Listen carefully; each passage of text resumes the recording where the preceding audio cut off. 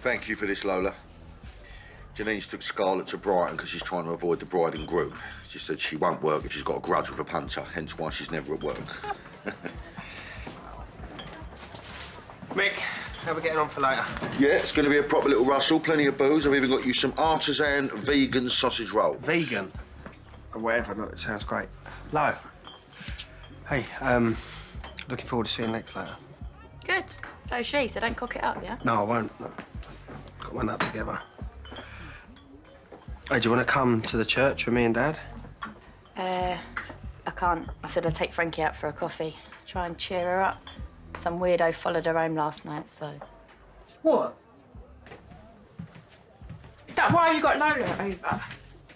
You're supposed to be my mate. I am your mate, but sometimes mates have to tell each other difficult stuff. Like, he's getting off and putting you through hell and you're in here hiding. And he's out there getting cheap thrills from other girls. Come on, it's not okay. But it's all right to take help from your friends now and again. Lo, just stop moralising for a second, yeah? Don't put any pressure on her. You know, maybe going to the police isn't a bad idea. I think they'll take it seriously. Okay. Come here.